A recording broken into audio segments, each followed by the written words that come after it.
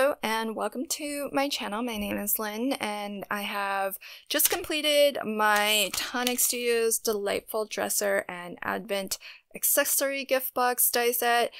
And I did not actually create the dresser as it is intended to be used, because the first thing that came to mind when I saw the reveal of this die set during birthday week not too long ago was a mini album. I for sure wanted to create a mini album using this die set, and I had in my mind exactly how I wanted to do it, and by and large all of the things that I wanted to try out actually worked out, and that's not often the case. Sometimes I have some ideas that don't quite pan out, but this is a huge die set. There are 51 dies. It does come with this A4 magnetic sheet and a plastic folder that all of this comes in as well, and it's actually 2 full sheets of dies. So you get a lot of dies, lots of decorative panels, lots of fun different things to use to create your dresser and really make it as ornate as you want. And so the other thing that is really novel is that there are a set of dies where you can create your own little kind of swinging closure, but you don't need a brad. All of this is paper and yet it swings. And all you have to do is just glue this down onto your project, and then you have this nice swinging element. So I think that's really novel and really awesome, and you don't need special hardware or, as I mentioned, brads or anything like that, and you can still have that mechanism. So really unique, and something that I've never seen really in a die set. So very awesome. So let me show you my project. And here it is, my dresser mini album. So fully decorated on all sides, and it turned out really awesome. I think it's definitely a labor of love. I think I'll be doing at least one more exactly like this, maybe with some improvements, but for the most part, as I mentioned, this turned out exactly as I kind of saw in my head.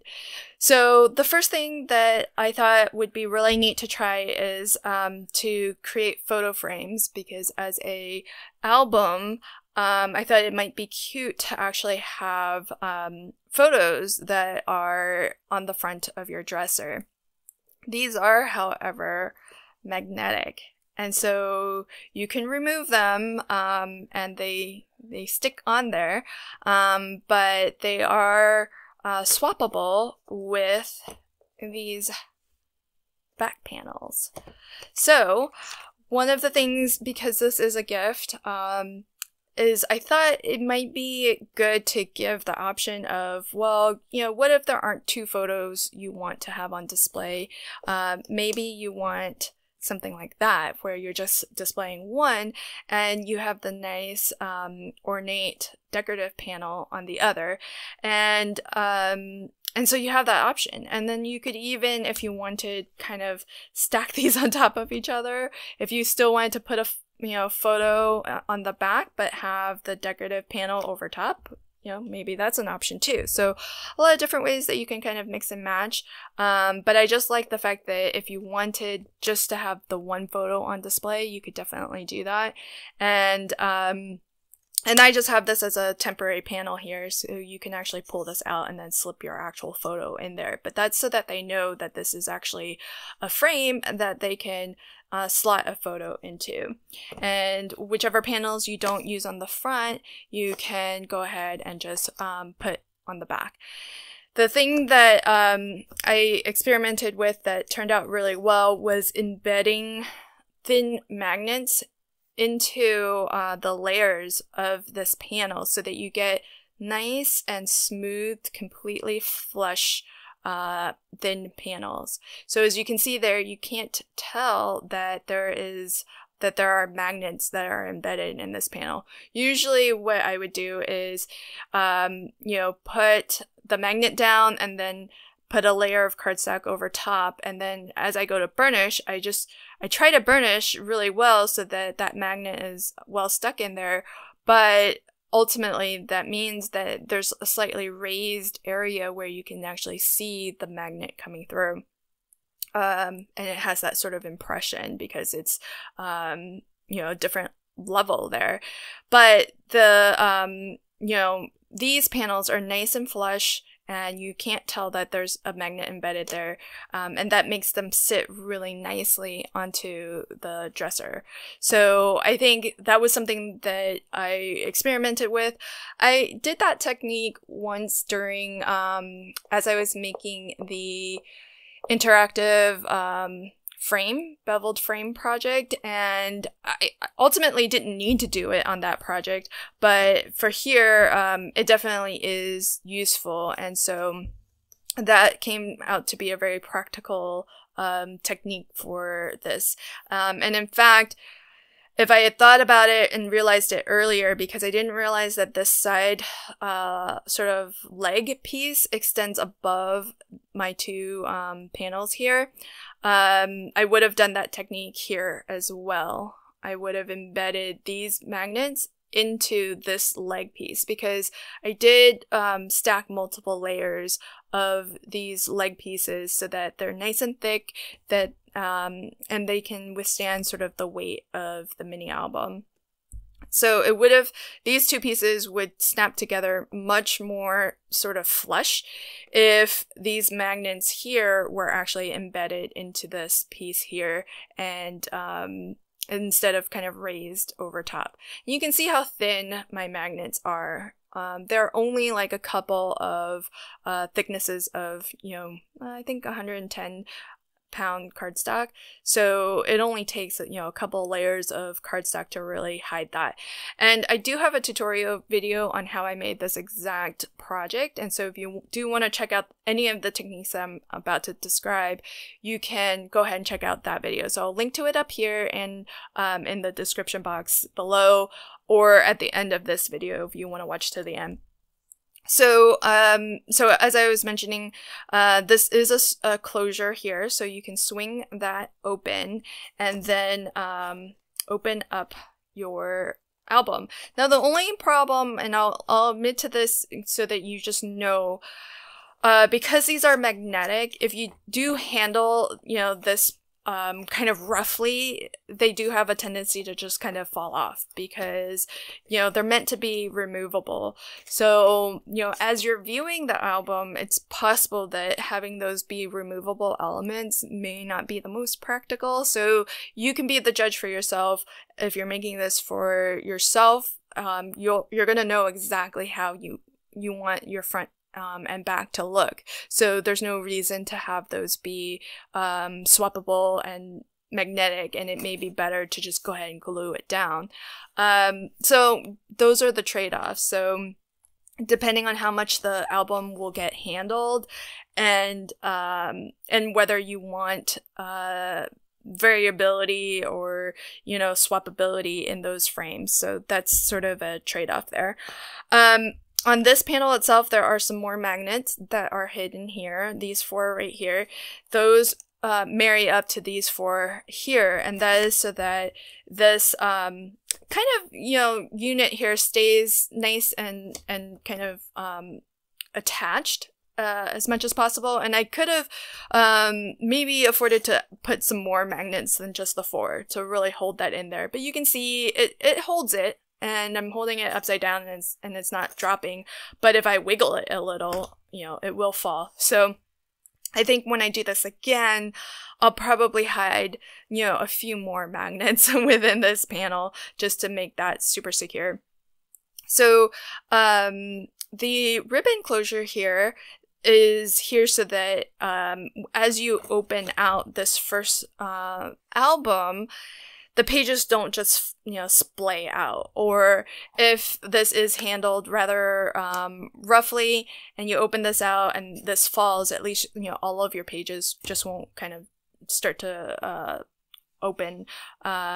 So once we open this up, then we have our album pages. And this is the next thing that was a little bit different for me. It's the first time that I've actually used acetate as my page base. So I took a long piece of acetate, scored it in half, folded it, ran tape along the bottom, and this is a folded edge, so that's already nice and closed off. And then I'll just take a piece of scrap paper here. I left the top open, so it's, you know, kind of your standard pocket page. And that way, whoever gets this, all they have to do is just slip their photo in. So slip their photo, 2 photos in on each page here, and then they're done. They don't need any special mats. I don't need to put any photo corners on here. You get a nice large photo. This happens to be 4 inches wide by 2 3/4, the opening. The page itself is roughly just shy of 5 inches wide and 3 5/8 tall. So you can kind of decide how large of an opening you want to die cut so that more, you know, a larger photo is able to be seen.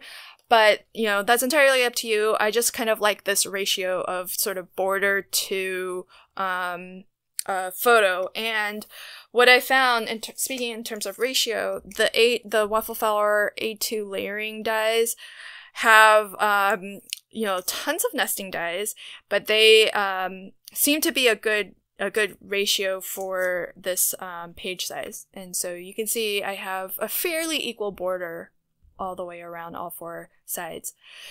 So that's this. And of course there's photo opportunity here. I didn't put any photo corners. I'll just leave those as decorative. But those are also areas where photos can be placed. And so I'll go ahead and quickly tie this just to get it secure again. And then this back piece here is another photo album. So go ahead and open that out. This side only has 6 pages, and that is because originally I had this cut so that the 2 sides were equal, but I didn't give allowance for the fact that there are magnets here, there's a little bit of space here, so I made this 1/8 of an inch more narrow, and that just allows everything to kind of fit flush so that the album isn't, you know, bowing out beyond the width of what the dresser should be. And because these are 2 kind of halves of my these are the spine, essentially, to my albums, I did decorate the other side so that it looks the same, even though this is just the one panel, the one full panel on the side. So lots of little details like that, I think, help to sell the whole the whole unit so that it looks like it's one thing, a dresser, but then you open it up and it's an entirely different thing altogether. The other thing that was a first for me was I actually used Tyvek for my hidden hinge spine, and that's a first for me. I like it for a few reasons, and I'll definitely be doing it again. I might try a different style of page though on my next one, but we'll see. One of the reasons why I decided to use Tyvek is, well, there's a few reasons. So one is that Tyvek is resistant to tearing. So as these pages kind of flip, you know, back and forth a lot, and as these hinges get open and closed, you're going to be putting a lot of stress onto whatever paper or material you use for that hidden hinge. And Tyvek is great for that because it can't be torn. That means that our pages are going to stay secured in here no matter how many times this gets flipped back and forth.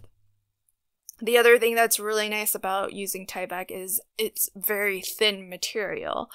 And so that means that all of the pages fold down very flat. I mean, look how flat that can fold down because there isn't a lot of bulk with the hinge.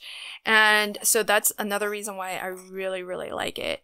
You know, some downsides to why you may not, in my case, because I was using white so much and I have white Tyvek, that camouflages really well because the Tyvek is visible in between the pages where I have that little sort of gusset. So if you're using a project where maybe your page base is a different color, you may not be able to get a Tyvek that matches, and so that could be a downside or a reason why it may not be sort of the best material. Whereas cardstock, you can use, you know, pretty much any color to fit or suit the style of album you're creating, and so that's one thing to kind of be aware of. And then the second is that because the Tyvek material is so thin, you have to be really careful when you are folding this hidden hinge to make sure that everything lines up and all your fold lines are very square with each other. It can be really easy to get off and get a little bit wonky because when you score Tyvek, the score line is much wider than it ultimately needs to be when that Tyvek is folded, because it's so thin that you know, you don't, at least with my scoring tool, it scores quite a broad sort of trench, I suppose. And with normal cardstock, that's fine because when you fold it, it just takes up a little bit of extra room in that fold, and so that you know, score line is appropriate and useful. But with Tyvek, it's such a thin material that when you score a line, you could be folding kind of anywhere within that space of the score line itself. So you have to pay really close attention to really make sure that your fold lines are straight and square with another edge. So in this case, the bottom edge. And they'll become a little bit more clear if you watch my tutorial video. I'll describe that in a little bit more detail, and you'll see how I assemble it. It takes a little bit of extra care to assemble it, but I do think that it's going to result in a longer lasting spine ultimately, because it is tear resistant, and in terms of the practicality of it, it does, you know, allow your pages to fold nice and flat too. And there's like less bulk and weight in the spine too. So ultimately, I think there's going to be less stress on the book altogether. And speaking of Tyvek, I do use Tyvek to reinforce all of anywhere that there's a hinge. So you can see I'm being, you know, I'm not being ginger, you know, with this, because I know that this is lined with Tyvek. And you know, over time, even if the cardstock wears down or even tears, the Tyvek's gonna keep that nice and secure. So, so a couple of things there that I think, you know, really make this a nice and sturdy project. And again, this panel, there's opportunity to put a photo here. There's opportunity to put a photo here as well. I decided to leave them nice and plain and decorative because I rather like the look of this being sort of the inside of the dresser and just being really decorative as opposed to functional as photo display areas. And this side here, this one, the ribbon on this side is just a little bit more challenging to tie, but definitely possible to do. But again, it's for the exact same reason as why there's a ribbon closure on the other side, and that's just so that these pages stay in place and just don't kind of flop open when you first initially open the album. So there that is in place, and that one is nice and even. You can just tuck all of that in, fold it up, lock it on the side here.